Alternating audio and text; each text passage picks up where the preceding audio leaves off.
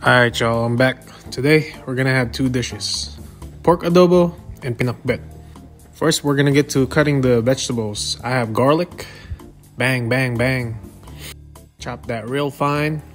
Or should I say minced? Yeah. Ka-ching! Then we gonna big dice some onions. When I say big, I meant big. Like maybe 1 inch big. Next, you're gonna julienne some ginger. I got that magic though. Then I got the tomatoes. You're gonna have to slice those in like long strips.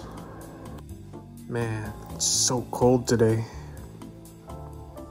Next, we got the Asian long green beans. Take out the tips, then cut them in 2.5 inches. Then you're gonna cut some squash into big dices. We call this calabasa. Slice some bitter melon, about 1/2 inch thick. I found these baby eggplants at the Asian market. They look cute, don't they? I got 2 big things of pork belly for the pork adobo. Slice them into big chunks. Here's the spread of my ingredients. Let's start with the adobo. Hot oil, garlic, ginger.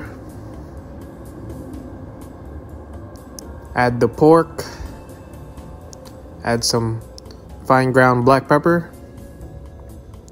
Some adobo mix, mamacitas. You can find these in the Filipino joint. Some soy sauce. Some apple cider vinegar or white vinegar. A little bit of brown sugar. Then you're gonna have to bring them up to a rolling boil. Cover. While that's going, let's start with the pinakbet. Hot oil, ginger. Add your squash, your long green beans, your tomatoes, your bitter melon, half of the diced onions, some shrimp paste, and your eggplants. Covered simmer until the squash is soft and tender. Now that's done. Let's head back to the adobo. Add your remaining onions. Yeah, yum. Look at that brown, that caramelization going.